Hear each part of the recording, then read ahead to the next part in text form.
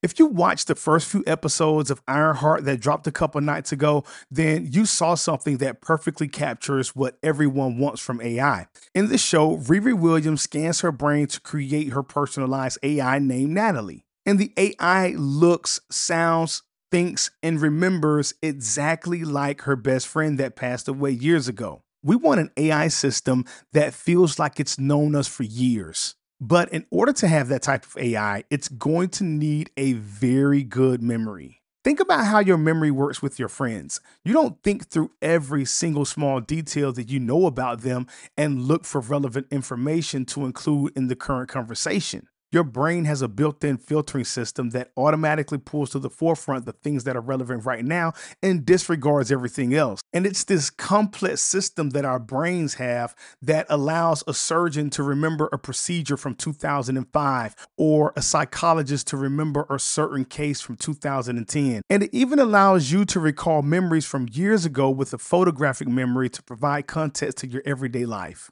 Because the further we go and the more memories we create inside the age of AI, the higher the demand is going to be that AI is able to remember all of these things. And I do believe that eventually the platforms will get there, but they're not quite there yet. I don't know, it may take them 2 or 3 years, but what I'm about to show you is going to give you that level of accuracy and recall today. So that when you're having your conversations with ChatGPT, it feels like you're talking to your Natalie, or it feels like you're talking to your best friend, or if you're using ChatGPT for professional reasons, it's going to give you that granular, accurate insight that you need from the conversations that you're having with it. Now, credit where credit is due, and I think that this is why OpenAI is the leading AI platform, because no platform is giving you the level of customization that ChatGPT does.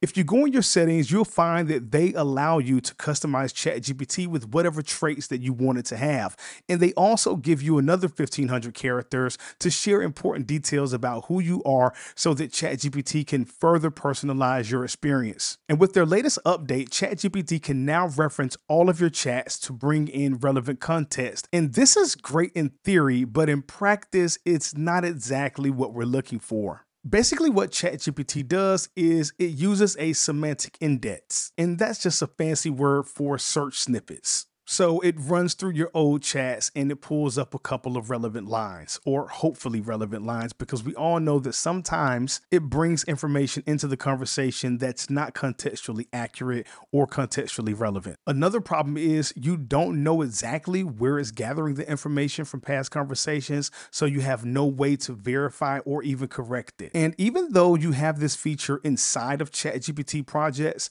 the longer or bigger that project gets, the less ChatGPT is going to index or pull from those older memories. So reference chat history is good to some degree, but overall ChatGPT is still making an educated guess about which chats and which memories and facts to bring into the current conversation. And it's hit or miss right now. But the second kind of memory that we get with ChatGPT is far superior in its native memory.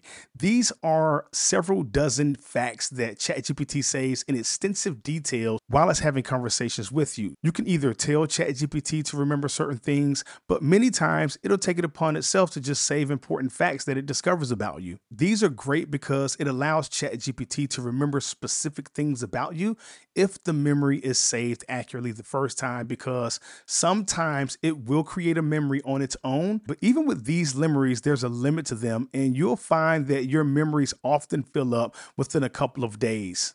And they're also global across the entire account, so they can show up inside any conversation. So these are absolutely great, but they don't have the scale that people want right now, and they're not project specific. And so one way we might be able to do this is if we were able to build our memory database somewhere and then connect ChatGPT to it through connectors. And so we might have a memory database inside of Bots, Dropbox, or our Google Drive, which are all apps that are supported by ChatGPT connectors. But the problem with this approach is that it's like looking for a needle in a haystack. It's not going to give us that persistent, highly accurate, highly relevant memory that we get with the native ChatGPT memory experience. Don't get me wrong, it's a great function and I use it, but it doesn't move the needle nearly enough when it comes to creating a personalized AI. Because this is still no better than ChatGPT searching through chat history. And of course, you can tell ChatGPT to pull up a specific Google Doc. But wouldn't you rather have a memory where your friend is having a conversation with you and they just intuitively understand that this Google Doc is relevant for this conversation?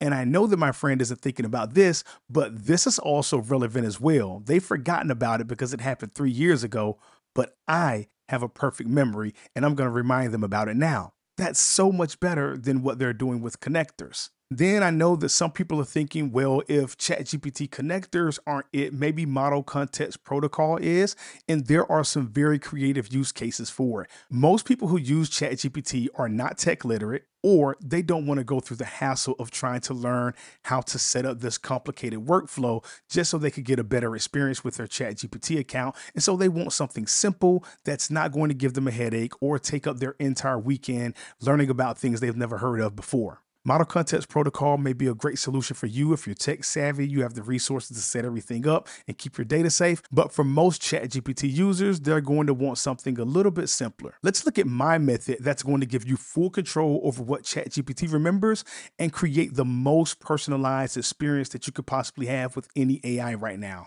So now let's get to work. The first thing you want to do is set up a ChatGPT project. The reason we're using projects is because projects are the only place inside ChatGPT where you can upload a file, have multiple conversations, and store all of those conversations in a single workplace that keeps the information and data there kind of siloed or separated from the rest of the account. But some of you may already have projects set up and you want to use this method. Don't worry, it's super easy. So what you want to do is, if you just created a project, then start your conversation as normal. And if you already have a project that you want to use this method on, then go to that project and go to the very end of the conversation. And then you're going to paste in the memory extractor prompt. I'll put a link in the description where you can get a copy of the walkthrough that'll have all of the prompts. But what this is going to do is go through your conversation, and it's going to format the data from that conversation in a file name type called JSON Lines. A lot of people are talking about JSON files right now because they're great not only for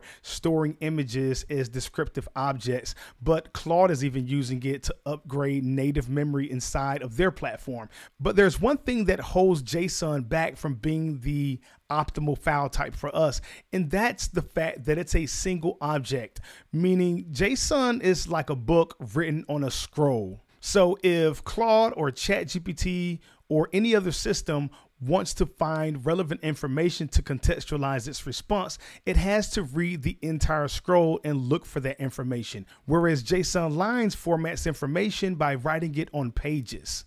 So each line is its own page. So all the technical jargon aside, there are two things that stand out about this file format that I want to share with you. Number one, it gives our memory database a structure so that it's able to scale over the years. And number two, it's not resource intensive on the system, so ChatGPT can turn page to page, and it only needs the memory to read that one line instead of trying to use its memory to read the full object at a single moment. So that's definitely going to improve performance with ChatGPT. And one more important thing that I'll mention that you're going to be happy to know is that this prompt and the prompt that I'm going to give you in a minute, they're not just going to format your data in pages instead of a book, but they're also going to give that book a table of contents and an index with chapters, paragraphs, and paragraph numbers so that ChatGPT can quickly and easily find the most relevant information that it needs for you so that you can have a more personalized AI experience. So now that we have this file, and don't worry, your version of the prompt will not look like this. It's supposed to just create the downloadable file, but it's also important that you understand what it looks like on the inside, and I'll explain why in the moment. But now I'm going to rerun the prompt and I'm going to tell it to give me a downloadable file. And so right now, if we look at the analyzation that ChatGPT is doing,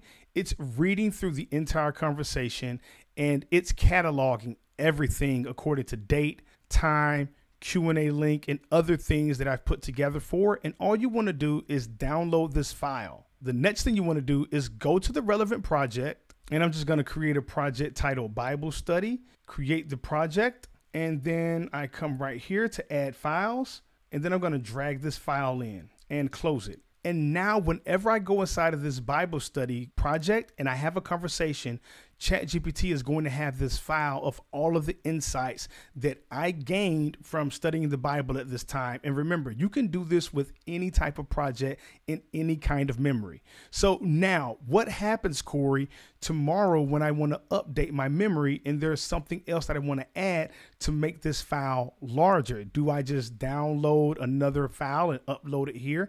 Well, you could do that, but the problem is you have a limit on 20 files, but the limit of a single file is so much greater. Now, just to keep this simple, you want to keep each of these files to 50,000 words or less. And that is a lot of words. And once you fill up the first memory file, when it gets to around 50,000 words, you stop updating it, because beyond that size is where ChatGPT typically begins to struggle with files. Even though they say that you can upload larger files, I don't recommend it. But if you want to update the file, all you do is go back to that project or go to any conversation, paste in the memory extractor prompt, which is going to give you another downloadable file. But this time you're going to open said file. And in order to open it, you're going to need an app like Sublime Text. Now that you have your file for the second day open, select everything by pressing Command A or Control A on Windows, copy it, go to your original memory file, place the cursor on a new line,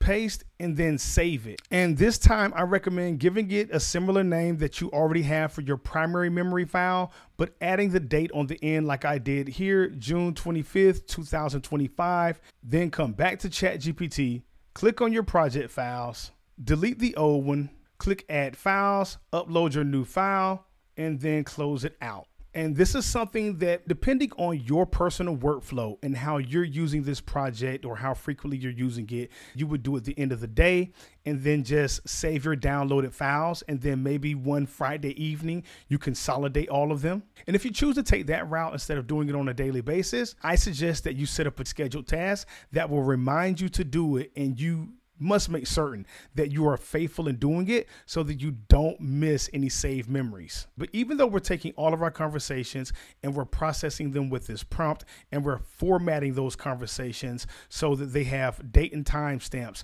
so that they have special tags that let ChatGPT know whether it's a question and answer, a follow-up, an insight, an observation, whether we have it labeled as an entity. And even though we have it formatted in one of the best file formats for an AI system to quickly read through data, we still need one more piece to make certain that we can activate this system. So now that you understand how to create memories and you understand how to update memories, which is essentially the same thing you did in the first step, just opening the file and copying and pasting it into the original file. Now you want to make certain that every time you have a conversation in this project, ChatGPT understands how to use that file that you've uploaded. So open your instructions and then paste in this prompt on every user message. And I'll be upfront with you, sometimes you have to play around with this instruction to make ChatGPT go to that file and reference that file, but just use this to start off with and then try to use stronger language. I'll probably have a different prompt than this in there once I find one I feel like works perfectly. But you want to be very straightforward and direct with ChatGPT. On every user message, detect key topics or tags. Search memory master JSON for objects with 2 or more overlapping tags or one exact tag plus same week date. Surface up to 6 new matches verbatim. Include date time if helpful. If no match, respond normally and invite the user to log new info. Accuracy beats speculation.